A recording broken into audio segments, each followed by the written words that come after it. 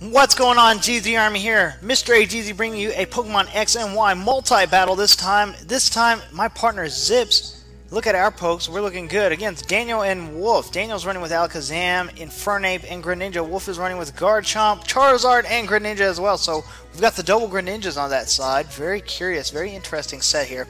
You see our pokes over here on this side. Let's just go ahead and go straight into it. Really looking forward to it.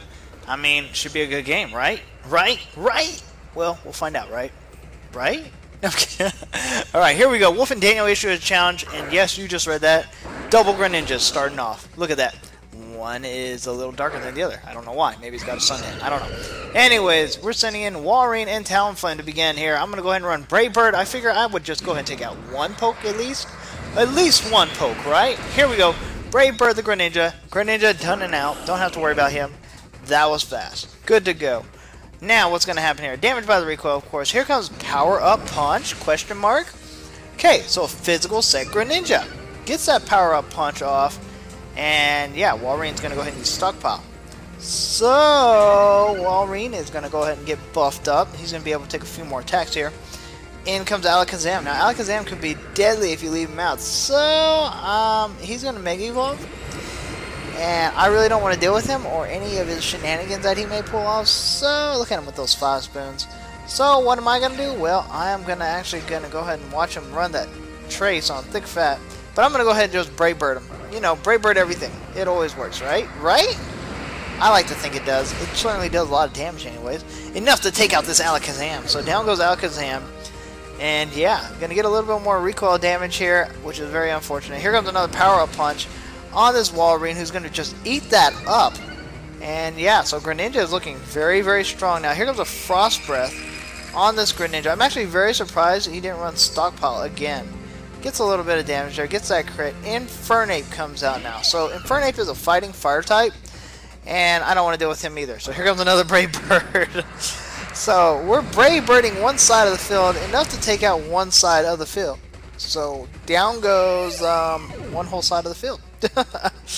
Now this time we're going to go ahead and get a little bit of damage from the recoil. And he's going to go ahead and use Power Up Punch again on the Walrein. And take him down 63 HP.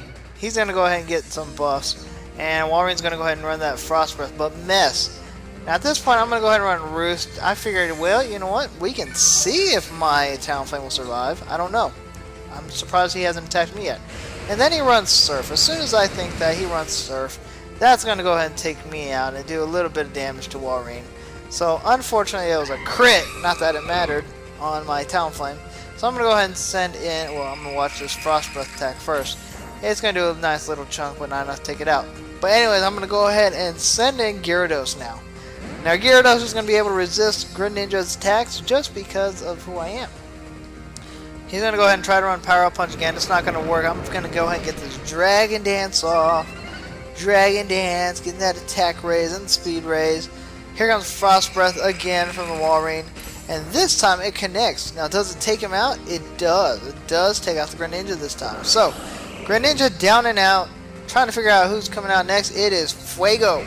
Fuego the Charizard. So, I've got a few options to do here. What do I want to attack with? Well, first of all, he's Mega Evolving the Charizard X, the Dragon Fire type. Now, I'm actually going to go ahead and unfortunately run just Stone Edge. And Stone Edge is a beast! Takes out that Fuego in one shot.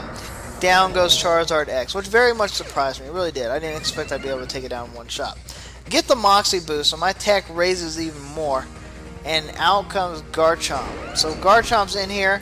I'm very worried, do I want to actually Mega Evolve or not? I'm going to go ahead and Mega Evolve this time. I'm just worried that he may just punch me with like a Dragon Claw and take me out. But, you know what? With no risk, there's no reward. So here we go. We're going to go ahead and get that Mold Breaker off. Not that's going to matter. And run Waterfall. See how much damage Waterfall does on this Garchomp. Takes it out. There we go. There we go. A big surprise there. Gyarados is able to take out that guy in one shot. And that's going to be a good game. So do me a favor, guys, leave a like and share the stream or share the battle video with everybody else you know. Wolf, Daniel, Xipz, I mean, these guys are fantastic. Let everybody know that these guys got in a battle and give them some props, guys. It was a fun battle. Alright, until next time, GZ Army, catch them all.